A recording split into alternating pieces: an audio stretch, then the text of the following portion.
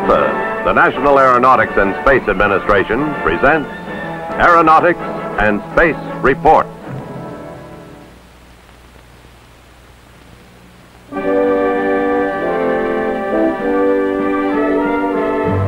This Saturn rocket, with the mission designation of Apollo 4, will soon hurl a crewless spacecraft into orbit. What you see here is this country's largest space vehicle, Saturn V, similar to the one which will someday carry 3 astronauts toward the moon.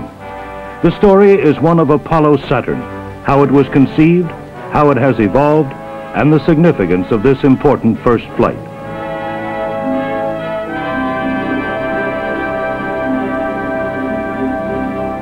To understand the evolution of Saturn V, it is necessary to understand the background leading up to its development. For one thing, it is the latest in a series of Saturn vehicles, nearly 3 times as big and 5 times more powerful than its predecessors. The director of NASA's Marshall Space Flight Center in Alabama has been closely associated with this development. Dr. Wernher Von Braun explained how he and his colleagues at Huntsville began preparing the way for the big rocket. Our first assignment along those lines resulted in the development of the first stage of the Saturn I. This was essentially an attempt of clustering 8 engines of the type that we had been using in the Jupiter intermediate range ballistic missile to produce a total thrust of 1.5 million pounds. This booster in the meantime has not only supported 10 successive and successful launches of the Saturn I rocket, some of them with second stages, but still serves us as the first stage of the upgraded Saturn I, which will be used to first expose our Apollo astronauts to orbital flight around the Earth in the Apollo spacecraft. So the total then that we can look back on in big rockets, and real big rockets of the Saturn family, are 13 successful launches, 10 Saturn Is and 3 upgraded Saturn Is. To put people on the moon and with enough fuel to enable them to return safely home to Earth requires a still larger and more powerful rocket, however. And this is what we call the Saturn V. The Saturn V will have a thrust of 7.5 million pounds in the first stage, and the takeoff weight of this monstrous rocket will be about 6 million pounds, or 3,000 tons, which is about the weight of a light naval cruiser. Power. That's what it's going to take to put men on the moon. Lots of power, with the 5 first-stage engines gulping a mixture of kerosene and oxygen at over 3,000 gallons per second. The manufacture and testing leading up to the first flyable Saturn V required numerous special test stands. Some designed, built, and tried out just to proof test the engines. Others tested full stages, stages with multiple engines clustered in their tail. Apollo Saturn is a complex effort, an effort nationwide in scope, at one time encompassing the talents of more than 400,000 people in government, industry, and universities.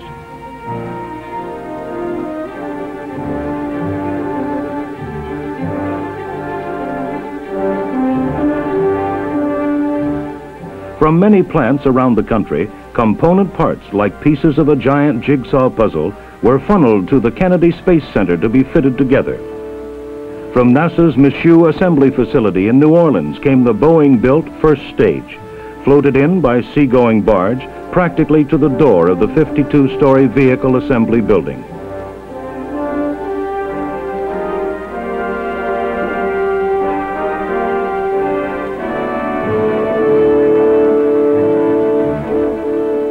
The second stage, built by the Space Division of North American Aviation in California, was shipped via Panama Canal to the Mississippi Test Facility for checkout, then barged to Kennedy Space Center. McDonnell Douglas in California, builders of the lighter weight third stage, flew their hardware to Florida by strange-looking planes like these called Super Guppies. planes with 5 times the carrying capacity of most present jet transports.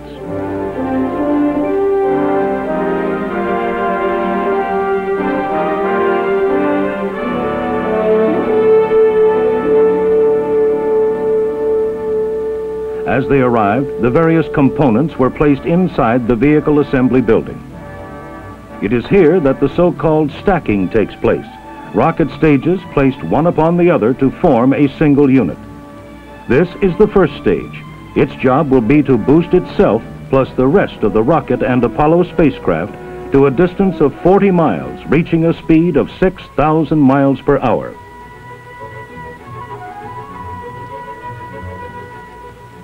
This will also be the first use in space of the powerful second stage.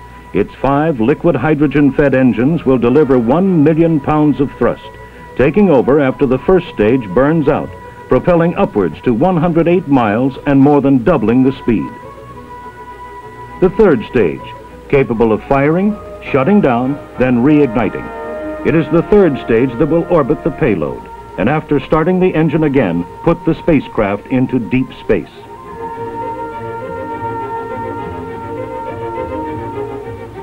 An IBM instrument unit serves as the eyes and ears of Apollo Saturn. It houses the rocket's guidance and control systems and is mounted on the third stage. Stacked 3 high on top of this is the command module or crew quarters, the service module with its primary propulsion engine, and the lunar module section, housing for the craft that will someday land on the moon.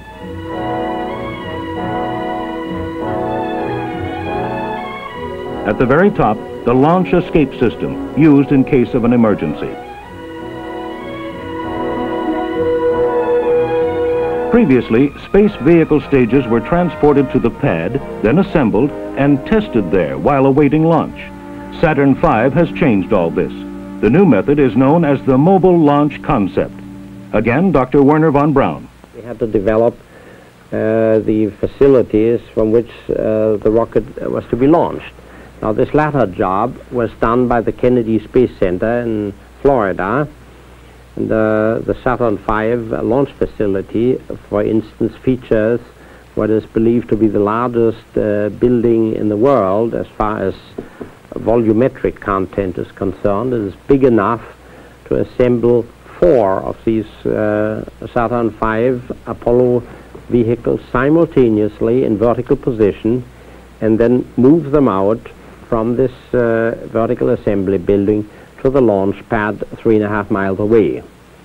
This moving is done by a Caterpillar tractor. It's a track-laying vehicle powered by a 5,000 horsepower diesel engine and electric motors driving the actual tracks.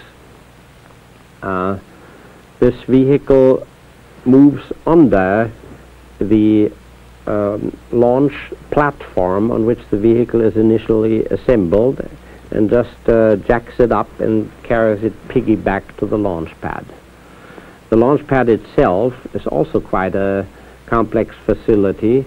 It not only provides much electrical gear that is required near the launch facility itself, but adjacent to the launch pad are also all the fuel and oxidizer tanks with which the vehicle is loaded prior to launch.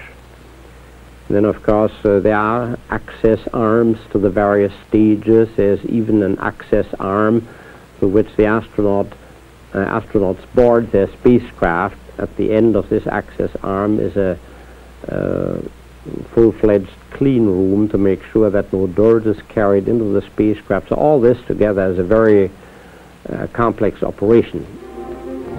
This is the Launch Control Center. Inside are firing rooms. Unlike the circular concrete and steel blockhouses used in the past, the firing room is long and rectangular. The east end of the room faces pads A and B of Launch Complex 39. Large windows allow the launch crew to see the rocket lift from the pad. It is from here that the Saturn V will be subjected to automatic checkout.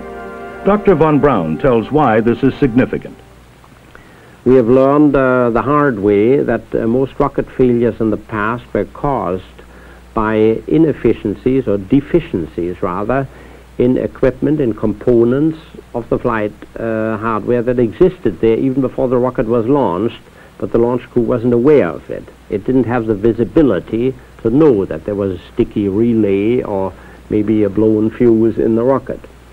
And so we have provided an automatic checkout system where the entire rocket is checked out with the help of a computer in something like 2,000 distinct points where we would like to diagnose the health of the rocket before it takes off.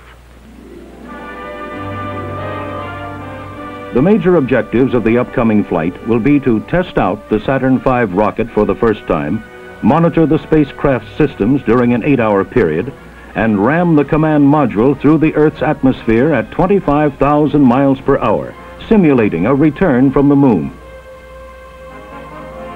At NASA's Manned Spacecraft Center, Houston, Texas, Mr. Glyn Lunny will direct the flight of Apollo 4.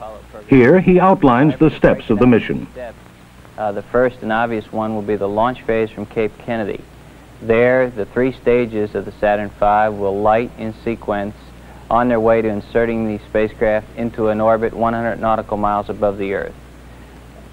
During the Earth orbit period, which lasts for about 2 revolutions or 3 hours, both vehicles are relatively quiet and there's no real activity going on in the stages. At the end of that period, however, we prepare the 3rd stage of the Saturn V for its restart. That is, the burn which will simulate the burn we will eventually do to inject the spacecraft on the way to the moon. This burn period occurs at about 3 hours over the United States. It will be followed by a very small burn with the spacecraft rocket engine, the service propulsion engine. This burn will be small, only of about 15 seconds duration.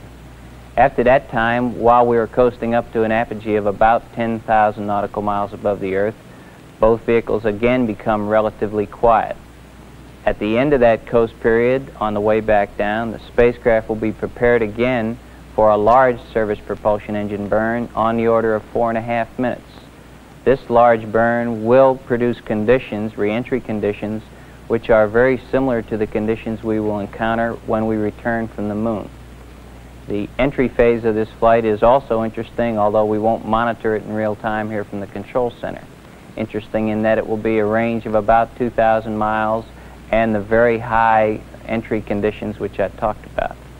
The recovery phase will also be of interest to us because that's the proof of the pudding in the flight and will be conducted in the Pacific about 500 miles northwest of Hawaii. The majority of the tests for the upcoming Apollo 4 flight are finished now. Those who have conceived and built the rocket and spacecraft will go on to produce others. But this is the first of the big Saturn V's. If successful, it will represent a step forward, a giant step toward this country's exploration of the moon.